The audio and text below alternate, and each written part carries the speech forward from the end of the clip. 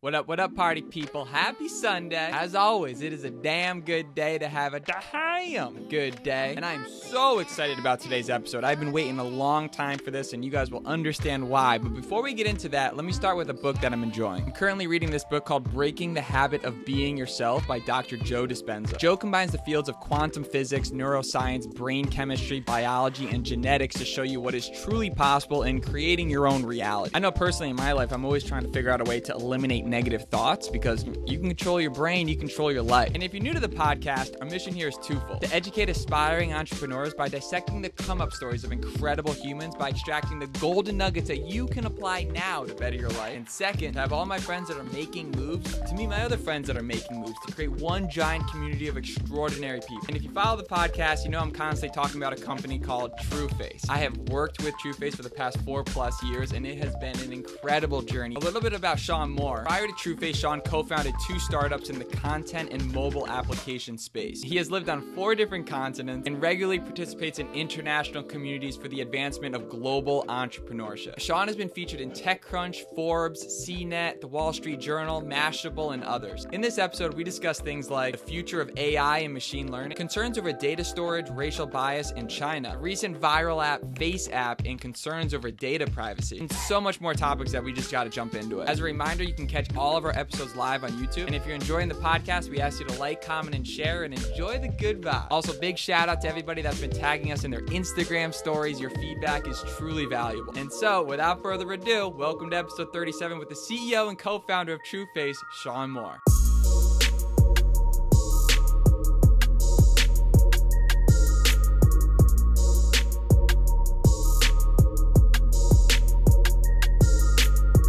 Boom, and we're live. Shaun Moore, everybody. Shaun, how you doing? Well, Ian, how are you? Man, we've been waiting to do this for a very long time. I'm excited to have you on. Beautiful day. We're out here in Venice, California. New office. Do you like it here? I love it here. It's fantastic. And yeah, so for everyone that's been listening to the podcast, you're in for a treat today. We actually have the CEO of Trueface, my good friend Shaun Moore.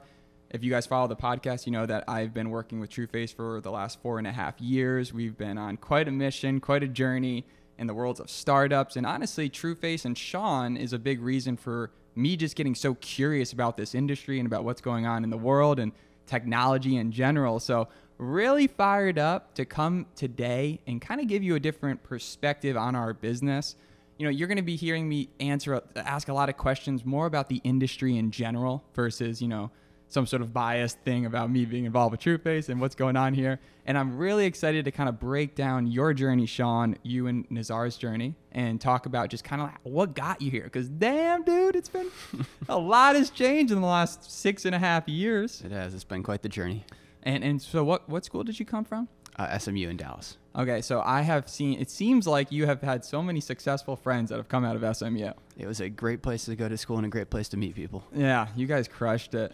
And how did you first get involved in tech? Like when you were in college, were you all about this life, or I think you were a finance major, right? Both Nazar and I were finance majors, but we had a kind of a weird interest in technology and in like automated processes and just really the efficiency, efficiency of receiving information, sending information.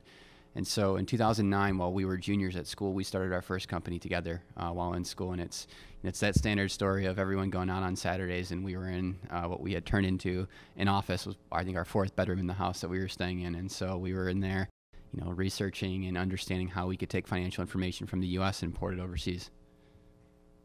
Okay, well, a lot of people are typically not doing that in school, so that's pretty legit. And what was that company called? It was called A Superior Creation. How did you first meet Nazar? We met through the business school, but then a lot of mutual friends. And so we ended up being in the same fraternity, and that just perpetuated our friendship. And then seeing each other in class all the time, we ended up being in an entrepreneurship class together, so working on a few projects together, and we just got along. It's interesting because you guys have been co-founders of this company for a very long time. And it's like when you're a co-founder, I mean, you spend so much time with him. It's kind of like you're almost like married to him in a certain way. It's more than almost you are. What has been that journey just like between the two of you and just the chemistry wise and just working through all the challenges? How do you think that has kind of progressed your guys' friendship and business relationship? I think it's, starting a business as friends is always very difficult. and especially during a time in your life where you're trying to understand who you are as a person. Right. So you're growing up a lot together. You're going through those fights, those stressful scenarios. And, it's just really important to kind of strip away your ego and remember why you're there. And there were countless times that we were together in Colorado where, tension was very high, funding was low, we were worried about what to do next, and we had to sit down and just say, okay, why did we start this in the first place? Why are we here together? It's because we trust one another and we both have a similar goal for this. And so, you do go through those ups and downs, those emotional roller coasters, you fight. I mean, we were living in a studio together in Dallas, and at one point we were at each other so hard that we were wearing we were living, 5 feet from one another. We were wearing headphones and working because we didn't want to talk to one another. And so we would just communicate online. And, you get to those points, and I think that's why we have the relationship we do today, and that's why it's that strong, is because we went through those ups and downs. We addressed that early on in our relationship, and it's helped the company flourish. So yeah, it's you and Nazar in a studio going through these ups and downs. At one point, you're putting headphones on because you can't even talk to each other, but you're committed. I mean, when you start a business with someone, it's a commitment, and it's not just it's a marriage. You gotta do a lot. So that relationship has come a long ways. What do you think are some skills that you think you could share that are good for being able to mitigate disputes within founders? The reason that arguments always come around are one of two things. It's one, there's an emotion there, there's ego attached to it, and you think you're right. The other is the logical approach. And so I think it's stripping away what you think is right and doing what's best for the company. Because at the end of the day, if that decision doesn't work, you'll try the next decision. So, we had to learn that very early on. Any time that we got to a big decision, it would have affected the trajectory of the company significantly. And had we made the wrong decision and let that linger long enough, the company would have been over. And so it was, it was just stripping away the thought that I'm right, you're wrong, and is this the best move for the company? Right. So at the end of the day, it's just going back to your roots and taking away the ego. The ego is not your amigo. Ego kills everyone. So Chewy, let's talk about Chewy. How did Chewy come into play? First of all, what does Chewy even mean? We were over in, so back up, Nazar went to Morocco after college. I went down to Chicago, or up to Chicago, and I was working at Merrill Lynch, and he was running for Parliament. So two very different routes, and we stayed in touch. And we got to talking in late 2011 about reinvigorating our entrepreneurial spirit. And it was one of those risks that, if you take it, you've got to jump all in. And so I ended up leaving my job at Merrill Lynch in early 2012, booking a one-way ticket out to North Africa. And we sat down, put pen to paper, did a lot of research, and started to understand and kind of project and predict where we thought the market was moving from a technical standpoint. And we were, Kickstarter was new at the time, so things like Ninja blocks, automation tools were coming out, and we wanted to kind of piggyback what had already been built, and that was sensor technology.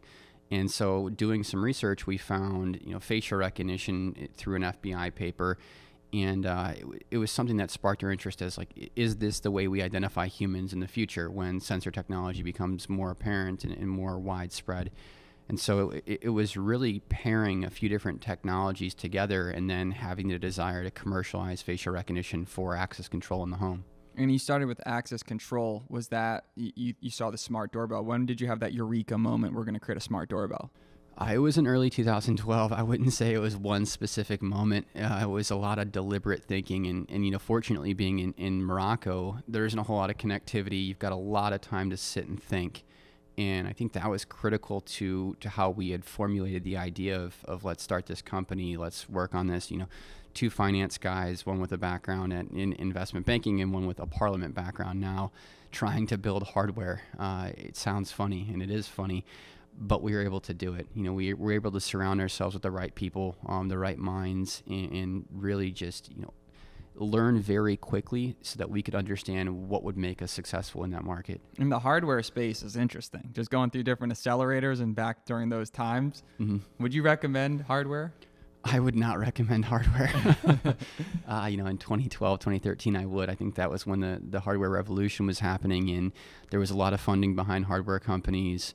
And, it's just very difficult to do. And now, given our our political atmosphere. Manufacturing in China is a risk to people. It was a risk to us then, so we went down to South America, as you remember, in Colombia, and manufacture down there.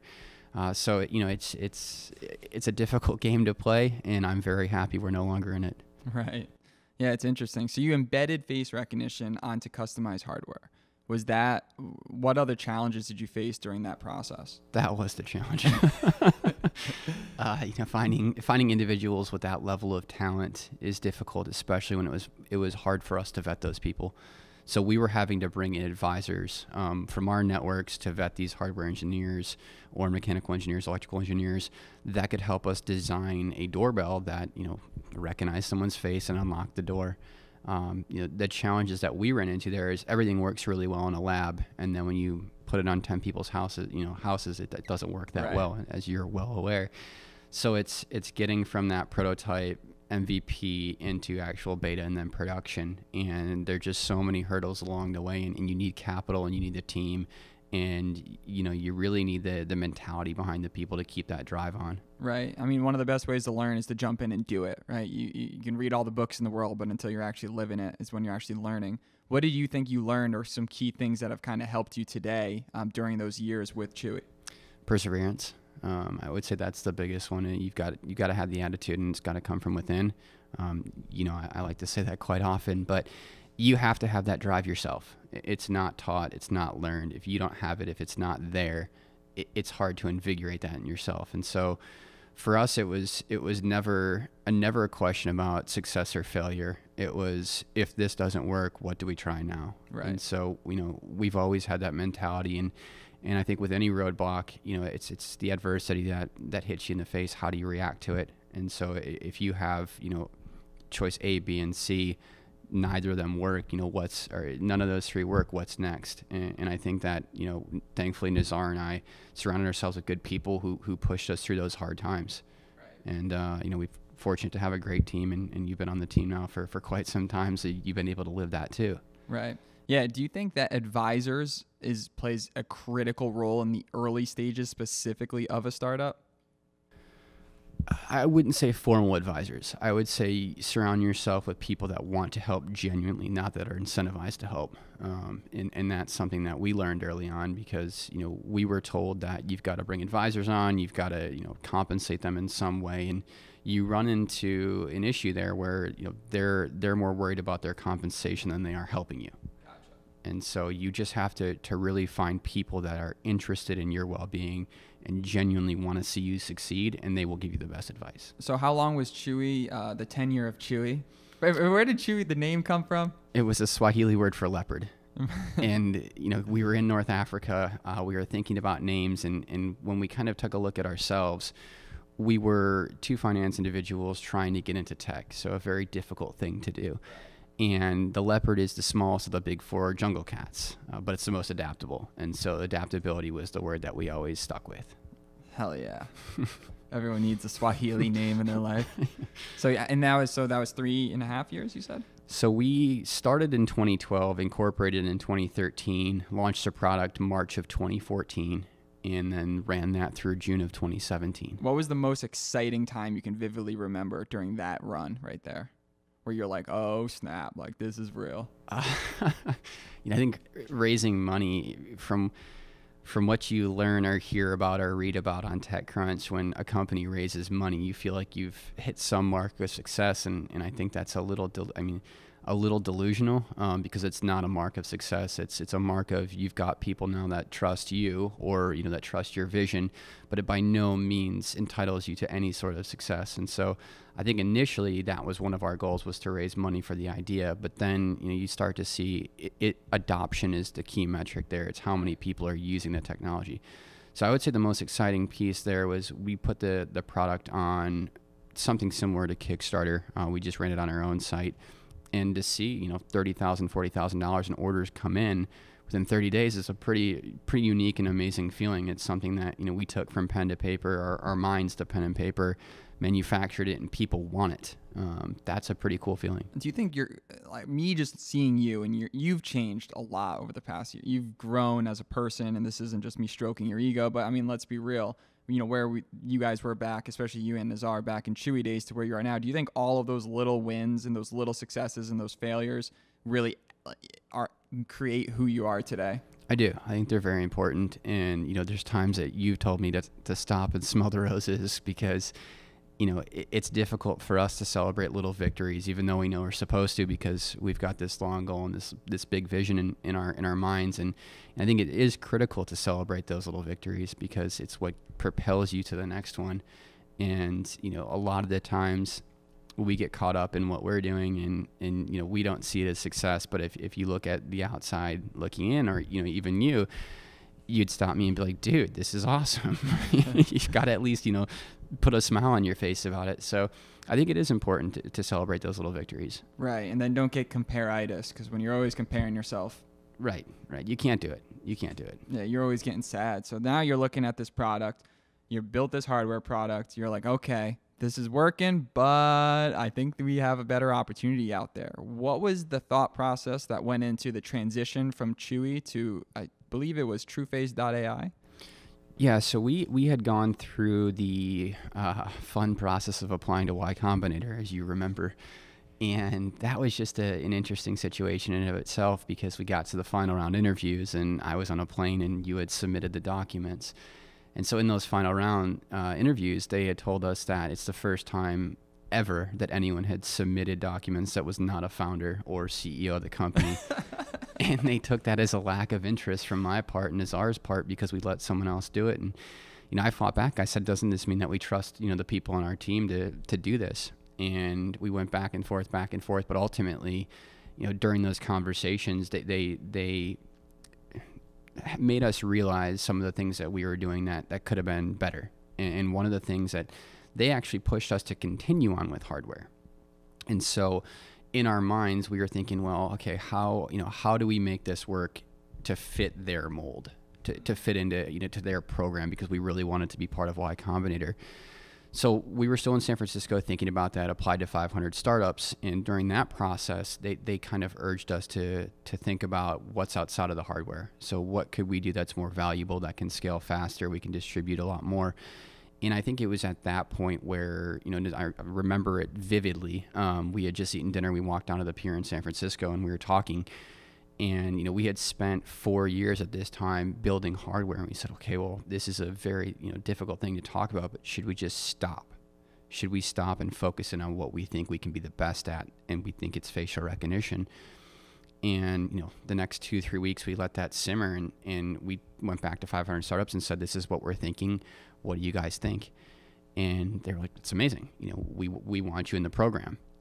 And so that was really the turning point. It was being turned down from Y Combinator for a supposed lack of interest or lack of dedication, into 500 startups telling us, we think there's a bigger market here if you guys move to software. And so, we had pitched them on that, and ultimately it was the best move we could have ever made. And then I think it was June 27th, we launched the Trueface brand, shut down the manufacturing facility in Colombia, and we supported the rest of those Chewy units for their existence, but ultimately started working on, can we provide the best facial recognition software to the market?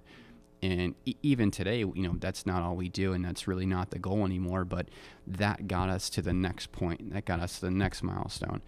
And we were able to partner with one of the largest hospitality companies in the world 6 months later. And so it's seeing that market validation along that path, where it took us 4 months to have an idea of, are we going to be successful at Chewy? It took us under 6 months to know that one of the largest Fortune 500 companies in the world wants to use our software. Right. So it's crazy that kind of that L we took with Y Combinator, and just the reason being was kind of crazy, but it is what it is. Then that led to 500 startups, which at the time was in a very, to this time, it was a very exciting part of the whole career. What are your thoughts on accelerators? I think it's got to be right place, right time for you. We've been through a handful now, right. And if I could go back, actually, I don't even want to think like that. If I was to start a new company, I would very deliberately think about what you are getting for, that money or even the resources or network that you're buying into there. And I think 500 Startups was important for us because it brought us to San Francisco, which we always wanted to do. It gave us a larger network. It gave us a name behind us, and it gave us, I think, the resources that we needed at that stage to really grow. Now, I think you run into a lot of the mentor whiplash and, their spray and pray strategy. And at the time, that wasn't the strategy we should have taken, and we learned it very quickly. And so, there is room to push back on those mentors and those advisors and those programs, and that's actually what I like the most about it, because they're receptive of that feedback, and then they can help you with the next idea. So I thought it was very beneficial to us. So Trueface is born, the evolution of Trueface, the next chapter. So we get rid of the hardware.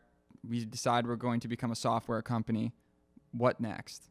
What do those days look like? Those intro days to that? Was it a smooth ship, or was it kind of a rough transition? You remember we were 11 people, dropped down to 3 people, and so you really don't think about the emotional impact that has on a team. And me specifically, having to let those individuals go is not an easy thing to do. You're paying for their livelihood, or you're employing their livelihood. So it's not, it's not the most fun, but it's the only decision you can make. And, going through that transition, we had a very heavily focused hardware mindset. And so understanding now, how do you sell software versus how do you sell hardware? I mean, you remember, we're still trying to figure it out. Do we want to be a monthly subscription product? Do we want to be an annual subscription product? Do we want, do you want to be a SaaS company? And if so, how do you do B2B SaaS sales? So it's not easy. And I think it's the ability to learn quickly that is what's helped us grow. And it definitely wasn't smooth. It's still not smooth. I would argue that probably anyone in this seed series stage there's nothing smooth about it.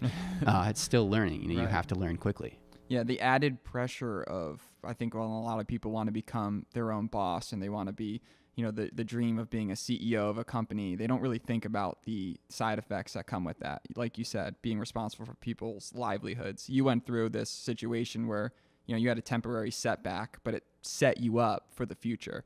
And now Trueface seems to be doing pretty good. All right. We're happy about where we are today. Yeah, it's great, man. So I want to kind of get into a little bit about the technology and what's going on in the industry, and just kind of a brief intro. What exactly is face recognition? Yeah, it's a great question. Face recognition is taking a mathematical representation of a human face and comparing it to something else, so like a template. So, we are extracting the features on your face, the measurements from your nose to your eye to your ear to your mouth, mathematically representing that, and then looking at, does this match a profile picture that is also a mathematical representation? So you're really not matching 2 images, you're matching 2 sets of unique numbers. And I think that, when people think of facial recognition, they think, oh, you've got my picture, or, oh, you're scanning a picture. But really, it's fundamentally math. It's the geometry of the face. So you're taking that picture and turning it into essentially a giant equation, which represents that face. Yes, correct. And are these equations diverse amongst everyone? Has their own way of creating these equations? Right. So every company has a proprietary way or a unique way of creating facial recognition templates. So if you were to take a facial recognition template built on Trueface and then you took try to run it through Amazon's recognition software, it will not work. It would be a complete error. It's done 2 very different ways, so you cannot transfer those templates across. You have these strings of numbers, and like you mentioned, it's hard to basically put those back together if you don't have the foundation. It sounds like there can be a lot of privacy concerns amongst that. What are the privacy concerns when dealing with face recognition? I think it's really important first to segment facial recognition out. So there's 3 pillars to facial recognition. There is what would be personal, private facial recognition. So the way in which you unlock your phone. You unlock your phone to access apps, to send emails, to send text messages, and that information is stored on the phone, so the device itself. Then you have the kind of public opt-in facial recognition. So at airports, you think about access control, using your face to gain access somewhere. You are opting into that. You are opting into your phone. So those are two of the most in-demand areas of facial recognition that we see. And the third pillar is where we see everyone's concern, and that is surveillance. It is running real-time facial recognition amongst a crowd of people looking for individuals. So you really have to think about these three things in silos. You've got your device side, personal opt-in. You want to access your phone, so you're going to use facial recognition to do so. You've got your opt-in in a public way. If you want to access an ATM with less fraud, you can use your face. If you want to go through Clear at the airport, you can use your face. So you're still opting into those programs. And then the third, like I mentioned, is that surveillance where you don't necessarily know that facial recognition is being run. And that's the most concerning. So it's really important in this space, specifically in facial recognition, but more generally in computer vision, that there's transparency about how this technology is used. And I think that the headlines are driving a lot of fear of surveillance. You see what's happening in China, and everyone's worried that's going to happen in the U.S. or London's in an uproar about it right now. And so transparency and regulation are really what will help alleviate that concern around, are we being monitored 24/7 through our faces? Because right now, I think something important to note is we are being monitored through our phones, through our credit card purchases, through social media, and we're not reinventing anything here. The cameras exist, so the cameras are already ingesting the information. It's really how do we make sense of that information that's coming in, and I echo the concern of a lot of people. I don't want to see a surveillance state. You don't want to see a surveillance state. And that's not what we're empowering. We're trying to help people make better decisions faster, more efficiently, and really to live in a safer environment. Right. And you touched on it a little bit, but how do you think the industry can deploy facial recognition in an ethical way? I think that, it's important to break that down even further. There's a way in which this technology can be used for good, for safety. And, you think about what happened in Atlanta at the Super Bowl, and they've got, how many thousand cameras monitoring hundreds of thousands of people. And if you can catch one or two potential threats, the technology has done its job. But to do that, you've got to scan crowds of 50, 60,000 people at a time. And so, it's important there that you have privacy baked in, meaning, for instance, one of the things that we do is we blur all the faces in real time that are not people of interest. So, the way in which that works is you upload a gallery of potential threats to that environment. You've got their images. We create the face template of those images. And then that's all you're looking for in these video feeds. So anyone that walks by who doesn't want their face or, who is not a person of interest is not actually having their information stored anywhere. It's being completely eliminated in real time. So it's what we call fleeting data. That's one way in which, we have as a company taken an approach about this technology to ensure privacy is being upheld. You mentioned the Super Bowl situation. Can you give a quick rundown of what that meant? The police forces were using facial recognition on the crowds at the Super Bowl, and it was a way for them to trying to detect threats that they knew were potential threats before any action happened. I think unfortunately that the world that we live in, whether it's a concert venue, a sporting event, just an area where a lot of people are going, music festivals, you run the risk of bad actors or people who want to inflict harm, and we see it just far too often. And so, if we can use technology to help this already very difficult job of monitoring these crowds, we want to empower these people with information. And it's so important to know that facial recognition is not meant to make a decision. It is meant to be a point of information to make a decision. So at the end of the day, the human has to make the decision. And we stress that in all of our documentation. It's meant to provide an extra layer of intelligence. It is not meant to make a decision. Right. So there may be a lot of concerns over data storage, right? Like you see things going on. People have all this sensitive information. What are your thoughts on data storage and how the industry should approach that? I think data storage is critical. This information is very sensitive. And so, as is your credit card information, as is your thumbprint on your phone, as is all of your banking, all of your personal information. It's your information, so it should be stored properly. And one of the ways in which Trueface specifically has gone about this approach is we've localized all of our technology to our client's infrastructure. So no data is ever leaving their infrastructure. It never comes back to us. We don't see it. We can't take it and sell it to another client. They can't take it and sell it to another client. So it has to remain on their infrastructure, completely siloed from the outside world. So there is no data transfer. And I think that that's critically important to the advancement of this industry, because, you know, we saw what happened with one of the social networks where they were selling all of our information and making a profit off of it. You know, at the end of the day, your personal information is your currency, and you should choose how that information is used. And if it's sold, you should profit off of it. So in this environment, you know, if you have facial recognition running, for one, people should be aware it's running.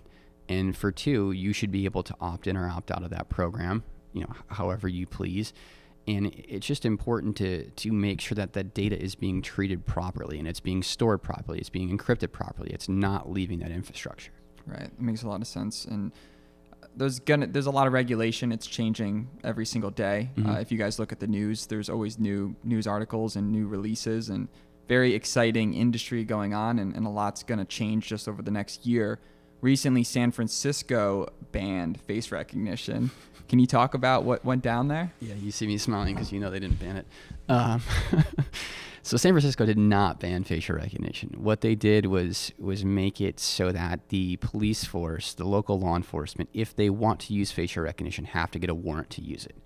Now, again, you should know that San Francisco was not using facial recognition. So this was a preemptive strike in order to kind of alleviate people's fears about this city using this technology. I am unaware of any law enforcement agency in the United States that is using facial recognition in real time. So, you know, we know New York is using facial recognition forensically, where they've been able to, I think in 2018, they ended up catching 1,000 extra people based on facial recognition information, or based on, you know, them getting a lead through facial recognition information. So San Francisco did not ban it. They just made it so you've got to go through a process to use it now. And, you know, I think we will start to see more cities adopt a similar approach here. And it's somewhat unfortunate in the way that it's working, because it really should be federally regulated. In my opinion, is that the cities are doing it because federally we're not acting fast enough. And so the cities are trying to ensure that, you know, the privacy of their citizens, which they should. But what's the ultimate goal of law enforcement? It's to provide safety. And so, you know, if you are eliminating a tool which the commercial space can use from law enforcement, you're now putting them at a disadvantage. They now have less intelligence or less tools to do their job. And, you know, I think this is a good segue into China. China has invested billions and billions and billions of dollars in artificial intelligence. You know, as we see, I think they've published now almost 5 times the amount of patents as the United States has in facial recognition. It's an incredible number. It just shows you where they see the future of this technology. And we live in a very different world than they do in China.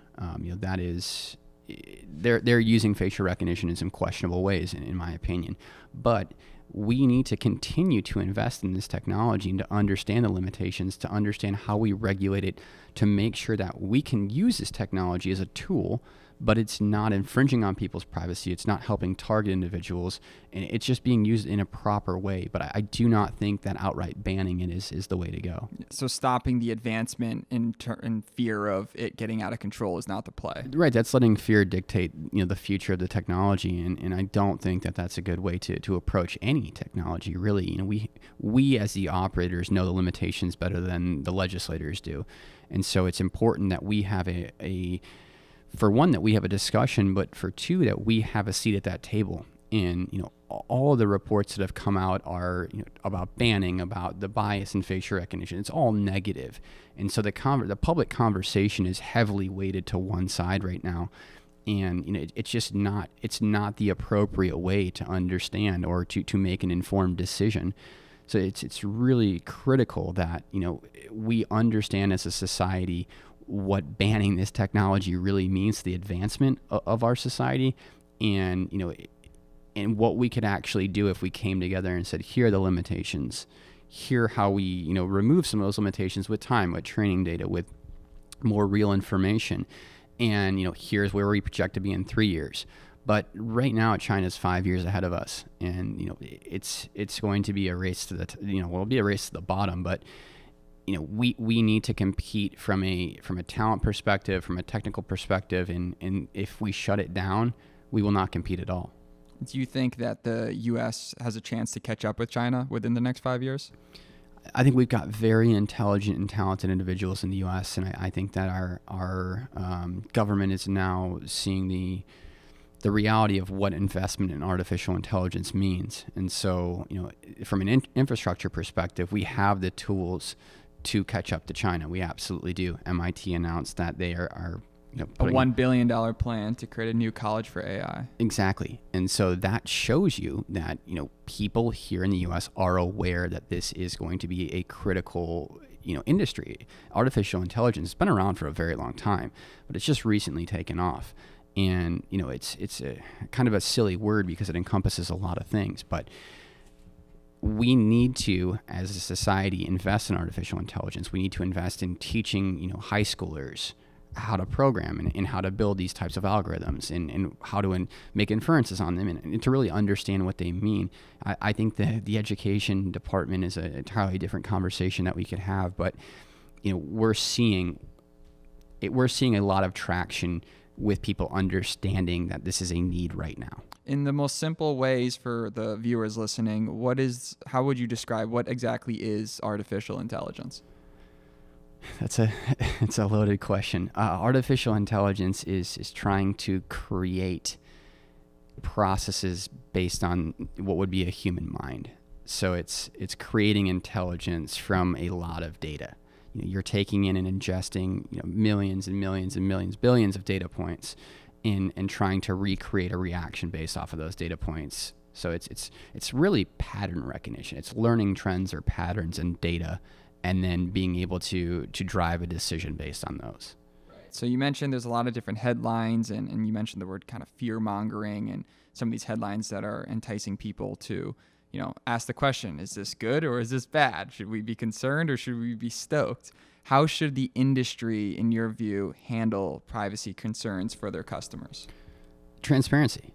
So, it's important that we are transparent with how we work, and what our goal and our mission is. And I think we've done a good job of that. We can obviously do better, but, it's really going to come down to, does the public trust us? Do people trust us? Do people want to buy technology from Israel, or would they rather buy it from the United States?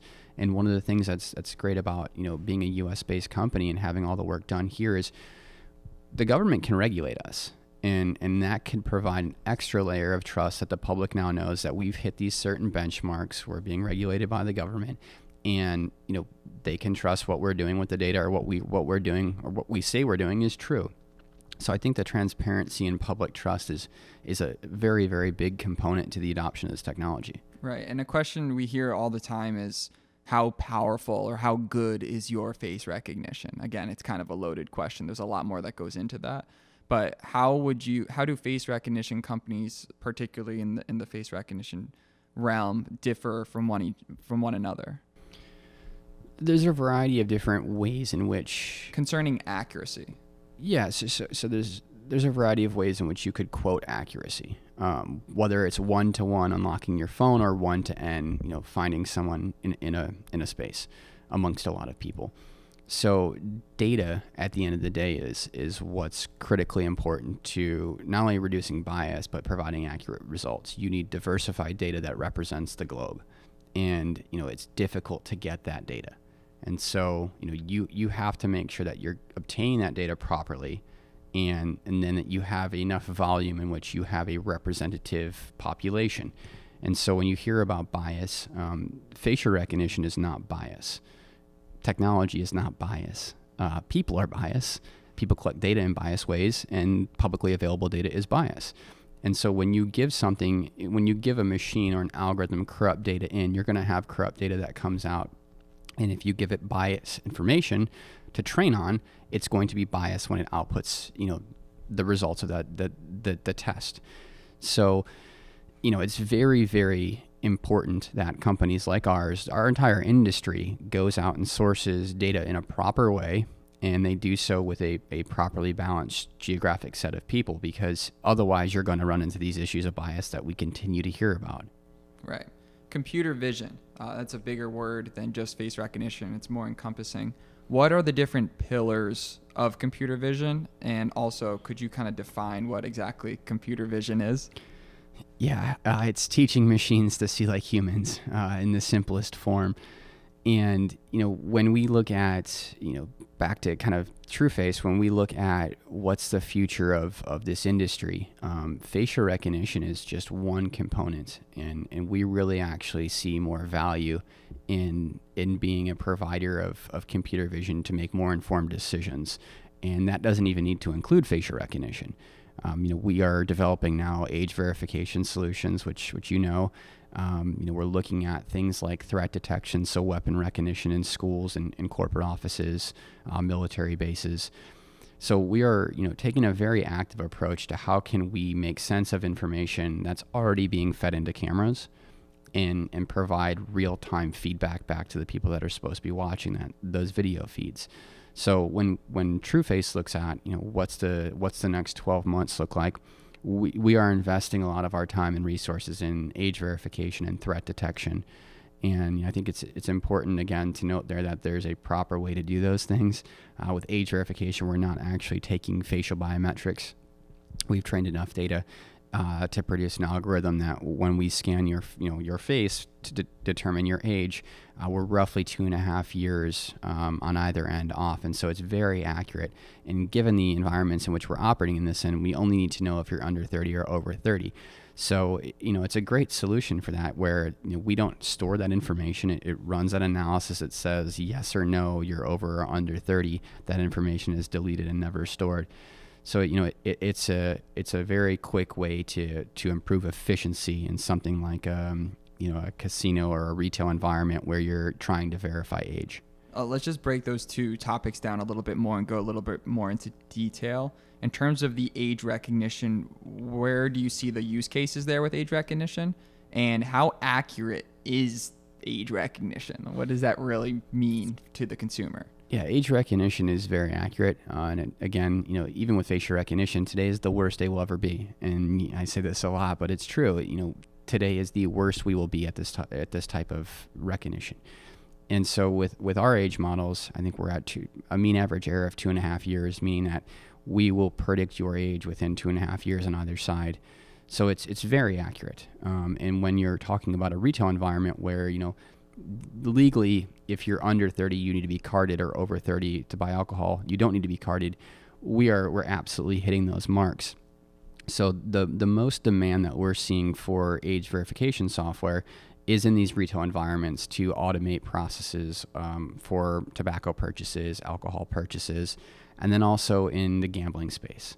So we're seeing a lot of demand in casinos and then overseas for entry into gambling environments. Gotcha. And then in terms of threat detection, what exactly does threat detection mean, and how are you detecting threats? Yeah, threat detection is more of a package solution around recognizing potential threatening behavior. So a lot of people aggregating in one spot very quickly. Someone casing a building at night. So it's detecting those types of anomalies. And then the most important piece is the real-time gun detection or knife detection. So, unfortunately, in 2018, we saw, I think it was 100 instances of a gun pulled on a campus of a school. And so it's an incredible number that, it needs to be, eliminated, really. And, we built this solution to try and provide more information to the individuals monitoring those schools. You've got someone sitting in a control room, monitoring 200 plus cameras in a school. It doesn't work. You cannot watch that footage. And so, I was in Miami not too long ago at the anniversary of the Parkland shooting, and you see that individual walk around in a hallway and in a stairwell with that gun for 30, 40 seconds. And so that gun was on camera, and nothing, no one saw that, so they weren't able to stop it. And I'm not saying we could prevent that from happening, but at least we would know exactly where that person was and if that gun was a gun, So it's a way of reacting a lot faster, and in those environments, seconds do save lives. What do you think are some of the things that are holding back the advancement of that technology? Because when you do explain it like that, it seems like there's a lot of pros. Are there some cons to this? I think so.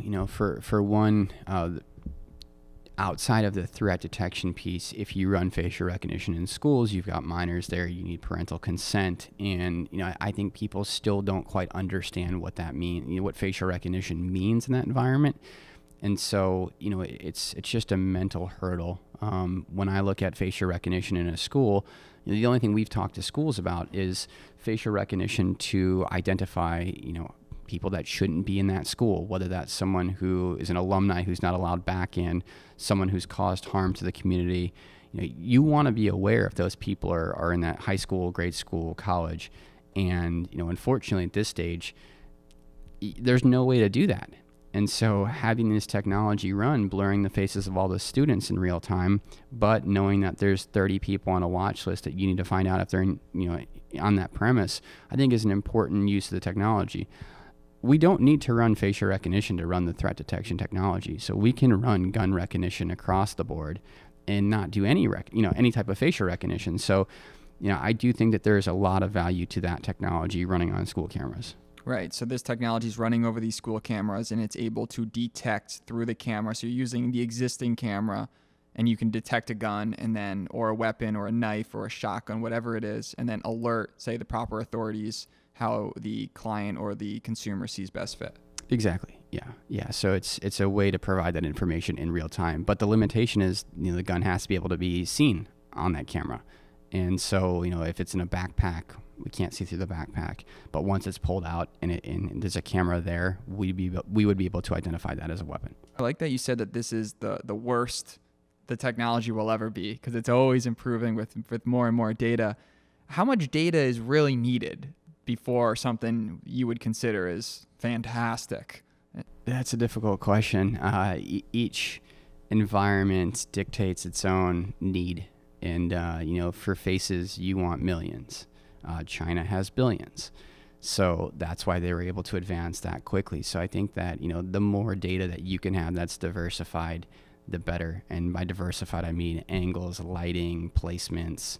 You're trying to collect the most wide range of diversified data that you can. So I don't have a number to put on that, but you need to start in the thousands, get up to the hundreds of thousands, up to the millions, and so on.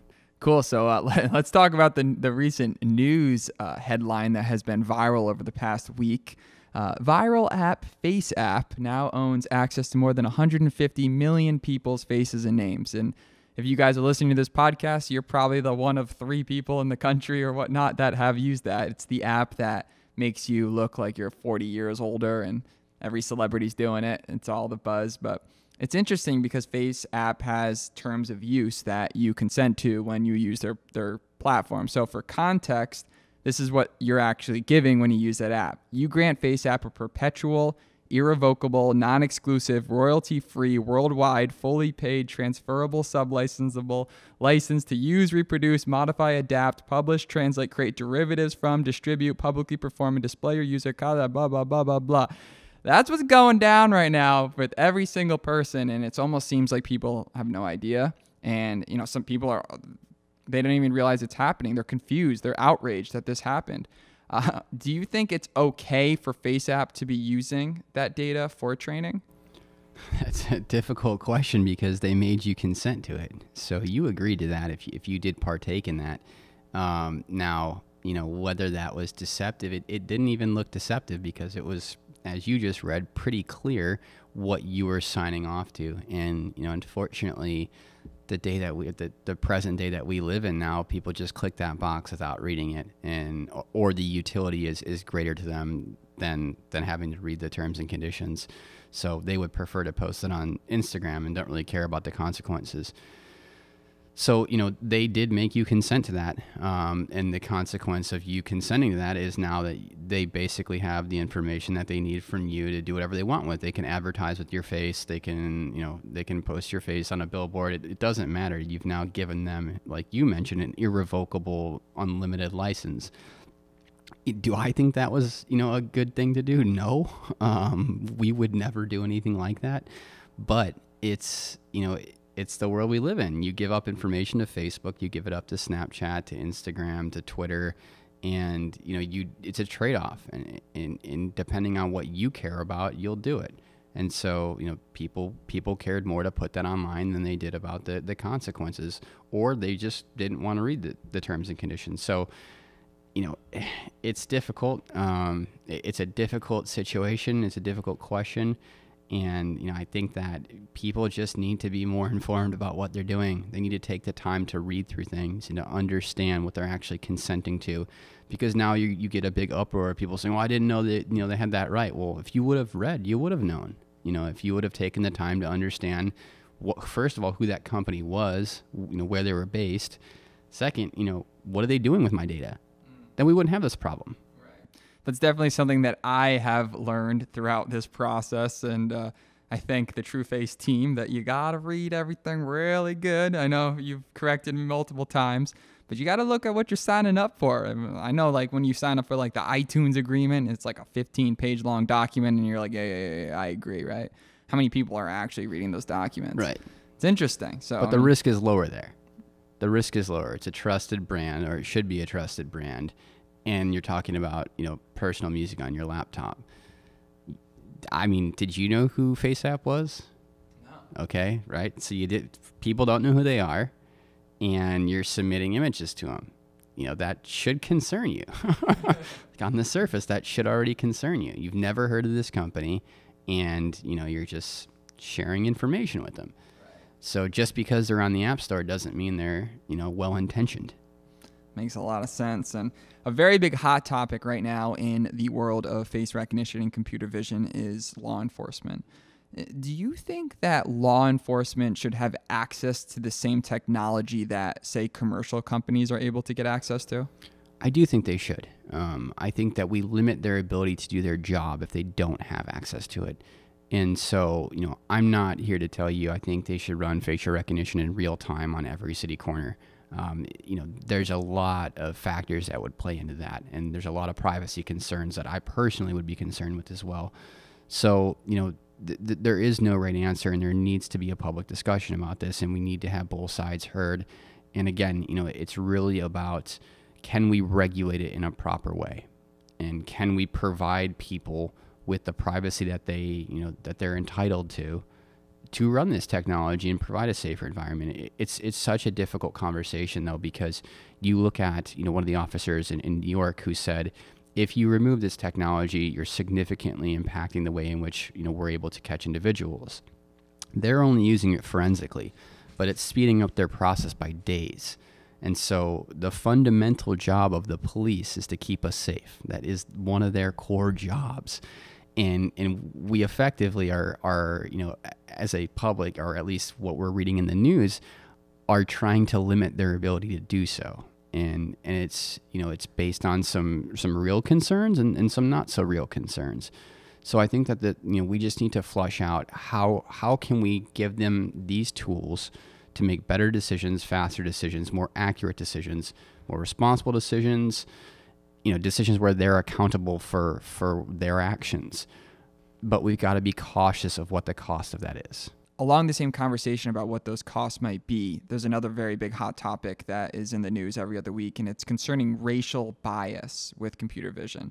Is the facial recognition able to tell a certain different type of person's of skin color better than others, and how does that affect the decision-making process?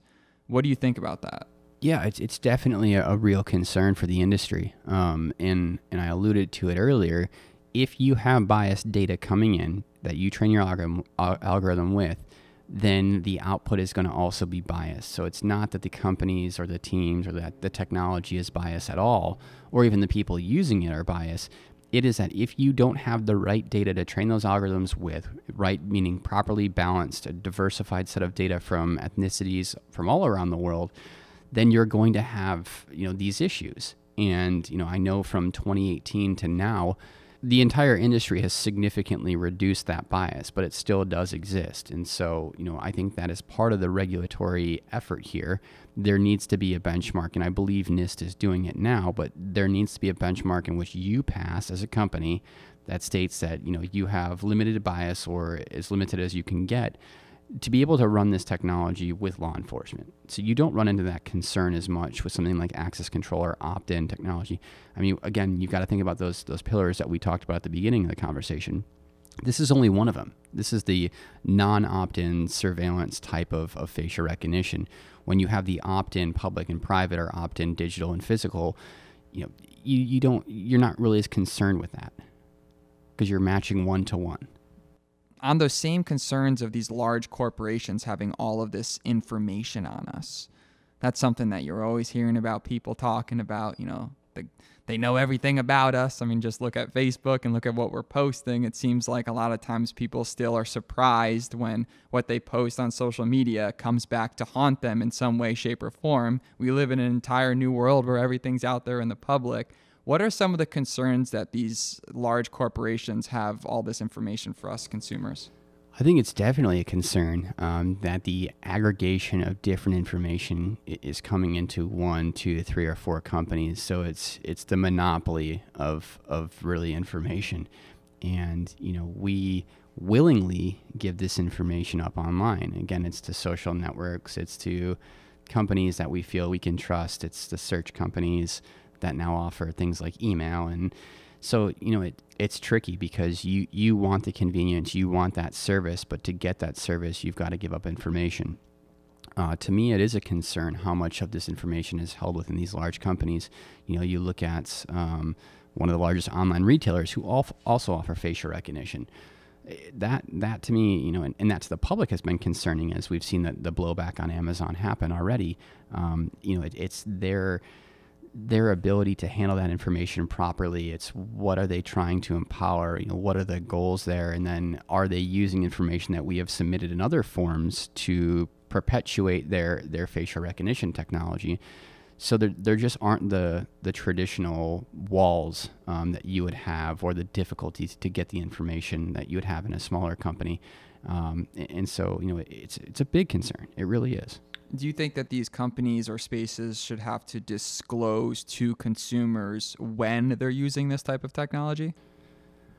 I think that in the commercial environment, you typically are already doing that.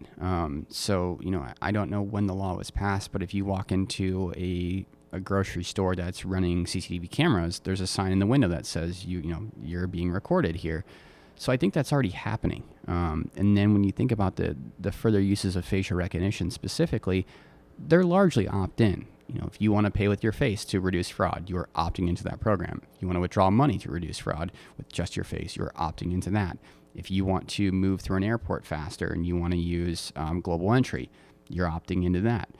So, a lot of these instances in which, you're mentioning here in the commercial environment are opt-in. And so you are saying, yes, I want to participate in this program. So by myself walking into any sort of big box retailer or store, and there says there's live CCTV camera footage, I, as a consumer, should understand that they may be running analytics on what you're doing and what's going on when you're in that store. Well, I think there is CCTV, cameras running right now is one step. The next is we're using, analytics software to analyze this space as well. So I think they have to be clear about that, whether they're just recording or they are analyzing. And I am unaware of any retailers that are actively using this technology in real time as well. So I think we will likely get there. But at this stage, I think it's first important to know that wherever you go, there are cameras. There's 650 million cameras in the world. There's a camera everywhere you go. So you're already being, to some degree watched. So what would you say is the chances that I, as any consumer, have participated in facial recognition? You have an iPhone, right? I do. There you go. So, again, Apple did a great job of introducing facial recognition for access to your phone. It wasn't the first handset to do so. So they weren't the first, but they were the ones that, quote unquote, made it acceptable or normal or normalized the technology. Now they have advertising on TV commercials about facial recognition.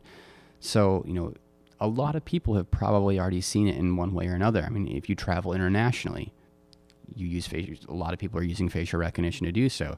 From LA to London, now you board that airline with just your face. And I've actually opted out of that. So I wanted to see how the gate agents reacted when I said, I don't want to do this. And, they were fine. I didn't have, like, they weren't like upset about it. They weren't pushy about it. They're just like, all right, well then you've got to do the normal process. And frankly, like I've done it a few times now where I've gone and used my face to board that plane. But, I think it's becoming more widespread because of the convenience and the security that it provides.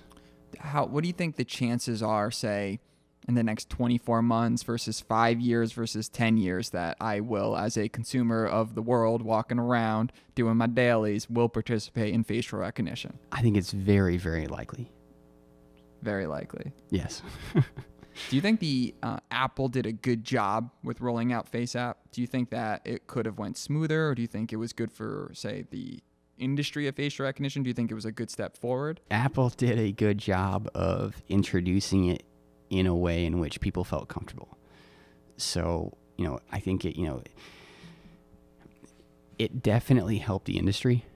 It helped people look at facial recognition as a new tool to gain authorization or access or to eliminate repetitive tasks like opening your phone. I think they absolutely did a good job for the industry.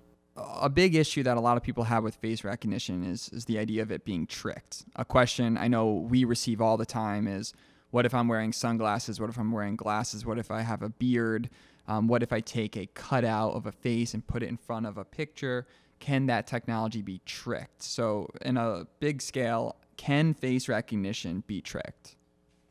It's not as simple as a yes or no there. Simple answer is yes, it can be tricked, but you have to look at the environment in which it's running. So, if you're running it for access control at an airport or a building, you holding a cutout of me is a lot more obvious, and people would see that. And so you wouldn't tend to do that there. Now, if you're trying to evade facial recognition, I would also question what your motivation is or what your incentive is to hide your face or to trick the technology. So I think that there's something else going on there. It's not simply can we trick it or can we not trick it, or can I evade it or can I not? Like, you're actively trying to evade it for a reason, and understanding that reason would be helpful.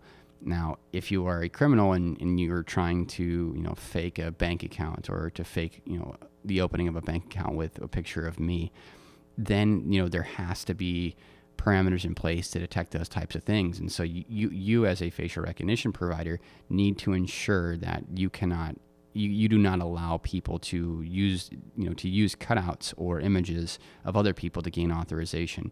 So, there has to be those benchmarks or box checks in place to ensure that does not happen. And recently, I know Trueface has been having a lot of exciting traction, and there's been a lot of news recently going down. And one of those is that Trueface has partnered with the U.S. Air Force. Can you go into a little bit on what you guys are doing with them? What we're doing with them? I'm trying to be unbiased as possible, people. But yes, so we're working with the Air Force now on helping to promote a more safe access to the Air Force bases. So, they're trying to automate the process of identifying the individuals as they enter the base. And facial recognition is one way to make it more efficient. And so we are working closely with them on understanding who is gaining access to those bases at what times and if they should or shouldn't be there. What excites you the most being a founder inside of this industry it seems like it's in its infancy stage, it's growing very quickly? What excites you the most? What gets your heart pumping from day to day when you see these news and you're constantly doing what you do? I think it's a complete uphill battle for us as like I said earlier, we're moving into more of a computer vision company, and it's an uphill battle because no one wants to write about the benefits of facial recognition. No one wants to put that out in the news. They all want to talk about, how this could harm us, the privacy concerns. And so, getting our voice heard is never an easy thing. And, I think that excites me because we're in a position now where we are going to help form this industry. Us and the competitors that we have, and really they're more friends than competitors, at least in my opinion. Everyone's working for a similar or motivated by a similar goal here. And so, as a U.S. company, we band with those other U.S. companies trying to understand how do we all shape this industry? How do we provide the right tools to the right people to get the right information? So it's just a really, really unique position in history for us to be able to, somewhat pave that path and to try things out with some of the largest companies in the world, to get their feedback, to work with innovation departments. I think we just have a really unique opportunity right now in the market. And, everyone thinks it, I've heard a lot, oh, you guys are in the right place at the right time. It's like, yeah, in 2012, it was not an overnight thing. We've battled and battled and battled. And back in 2012, we made the prediction that facial recognition would be something that people wanted. And, now we definitely see it is something that people want, but there's more to that than facial recognition. So, I think it's just a really, really exciting time to participate in this industry. Things never go as smooth as you'd think, right? The fairy tale of the startup, that could be its own, there's probably plenty of shows about it, but people have this fairy tale in their mind that, oh, like, I'm going to start a company, it's going to go great, it's going to go bomb. But I mean, you've hit rock bottom a few different times in this life term of just you running this company. Is there a specific time that you can talk about that you kind of hit your like lowest point when you were like, shit, man, I don't know if I can, like, what's going on here? You've got to see me somewhat evolve in this role. And, I remember back in San Francisco, I think you said something to me like, go take your forest time. And, that's something that you recognize that I needed. I needed time to myself. I needed to put my phone away, and I needed just to go out and think. And so, I would say that you do run into those, hills and trials. Like it sucks at a lot of the time it sucks. A lot of the time, people are telling you this isn't going to work. They're telling you it's a bad idea. You're having trouble raising money. And so you're just getting a lot of negative feedback, and it's difficult to emotionally deal with that. And so, you've got that, and then you've got tension on the team because things aren't going as well as they should be, and everyone's wondering why. So, I think it's really the entire effort, that entire journey.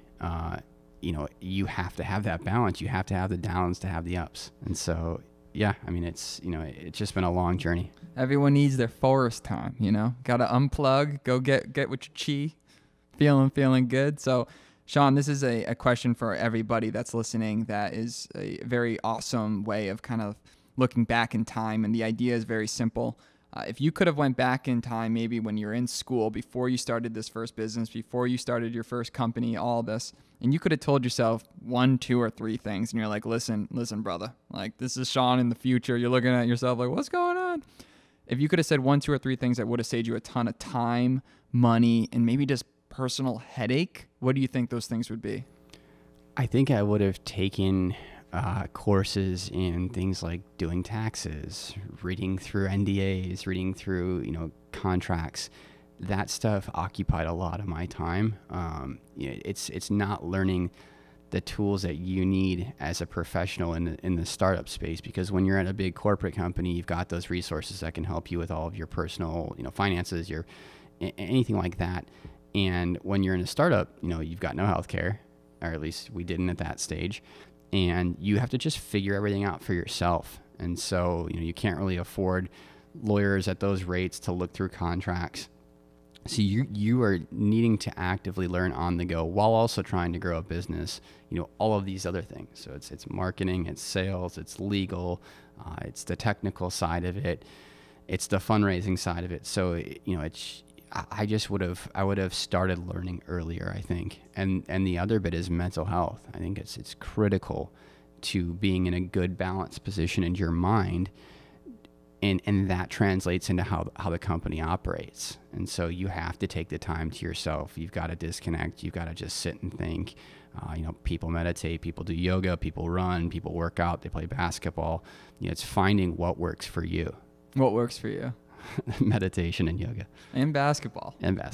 Basketball's more to get the aggression out.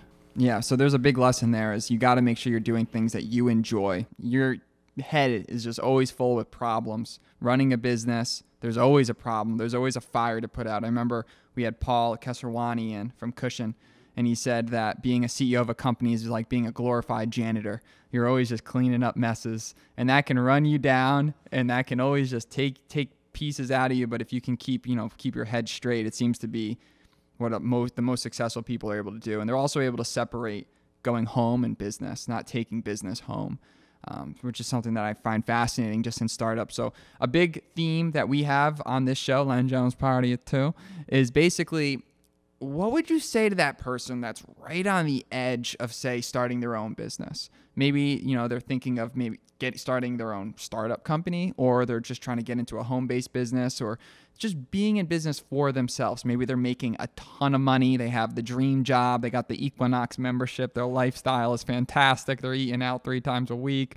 But they just feel like, they're not really reaching their full potential. Like they could be doing something more fulfilling. Maybe they're making less money, but more fulfilled, whatever. Or on the flip side, you have someone that's just working some dead-end job that's just sucking the soul out of them. It's just something that's not making them feel fulfilled. They're not a part of a startup. They're not a part of a community, like a team. They just kind of feel like a number. And they're thinking of really stepping out and making moves. What would you say to that person that's kind of right on the cusp and they're scared to kind of jump in for the first time? Have to jump in. And I've watched a few of my friends do just that, and they've come to me for advice. And the only way to do it is to jump in. No one knows. There's no blueprint. There's no formal path to take. As my dad always tells me, you make a plan and then life happens. So, there is no right or wrong. The only way to take that next step is to take the next step. It's to jump in. It's to quit your job. It's to, start doing research. And I'm not saying that and take all the risk in the world. I was in a place in my life where I could take the risk. I didn't have anything that was keeping me where I was, and I had saved money from the job that I was working at. And so, I think it's important to take a calculated or informed risk. And if you are questioning it, considering it, talk to people that have done it, find out what their experience was like, learn from it. It's the best education you could ever get, and do it. And I think you can see, sitting in our position now, you can see when someone's deprived of their energy, and it. People, they're not as happy around you anymore. They're not as excited around it, about what they're doing, to talk about what they're doing. But then when you see someone who is excited, you're like, wow, that person, has got some energy, has got some power behind them. So, it's very obvious. And I think when you do decide to take that jump, you feel such a burden, relieved, such a relief, and it's so exciting. And I think getting caught, you have to enjoy that for that period of time, but you can't get caught in that emotion, because then you're going to start questioning yourself. You go through that cycle of this is super exciting to, oh, what am I doing? Did I just leave this job? Why would I ever have done that? I had left such a good job. I was making money. I was getting a paycheck. I had health insurance. So, you need to find people that you can surround yourself with that can kind of coach you through that. But it's critical to just take that step, learn, get educated, take it. Make the moves, baby. Making moves. So, Shaun, anything else you'd want to tell the people of the podcast, and just people out there that are trying to make moves? I'm happy to talk with any of them that are trying to make moves. I actually think it would be great for you to tell your story about how you got involved with us and what the first couple of weeks were like. Right. Yeah. Well, if you guys listen to the podcast with Vima, WTF happened, number 8, our most popular episode. It was crazy. Vima got shut down. I was living the dream, making fantastic money. And it was amazing. My life was fulfilled. And then overnight I lost it all. And I was like, damn, I got to go back to school, man. I was like, oh, this blows. I had a year left. Went back to school, felt super disenfranchised, didn't like the stuff I was learning. I had a taste of entrepreneurship and startups. And, once you get a taste, you want the whole pie. And I remember I was during my finals week, and I was super depressed studying for some stupid midterm or final exam that I didn't care anything about. I was just doing it to make my family happy. And I was like, all right, well, I know I personally didn't have an idea to start my own company, so I wanted to find a startup that I could be an integral part, learn from the beginning. So I reached out to about 200 different companies on Angels List, TechCrunch, just went ham, and heard back from about 10 different companies. One of them was some dude named Shaun Moore, and Shaun said, well, we're not really hiring any sales guys right now, but you can help me do some sort of task. And he basically made me ask me to create this list, and I created that list. Do you remember that? I do. Yep. And next thing you know, 4.5 years later, we out here. Yeah, I remember I was in New York, I think a couple of weeks after, and we met up at one of those startup events there. You had high and tight short hair, very clean cut, and oversized polo on, and so I think you've definitely come a long way. Yes, my stylist, Skylar over here, has helped me out. But that's a good example of taking chances. You never know who you're going to reach out to. If you're looking to make that move, throw some fishing lines out there. If you're thinking right now of doing your own gig, just go out there. If you want to make a big sale, get a big funnel. Throw some stuff out there. Stir up the pot. Something amazing is going to happen, and maybe you get a Shaun Moore come into your life. So, Shaun, thank you so much. How can people follow you if they want to continue this journey? LinkedIn is the best way, just to search Shaun Moore on LinkedIn. Shaun Moore. All right. With that said, Hakuna Matata. We appreciate you. Till next time. Thank you. Thank you for listening to another episode of LenJones Party of Two. If you enjoyed it, please leave us a review and subscribe to stay up to date on our new episodes. And remember, hope is not a strategy. Keep making moves. Till next time, peace.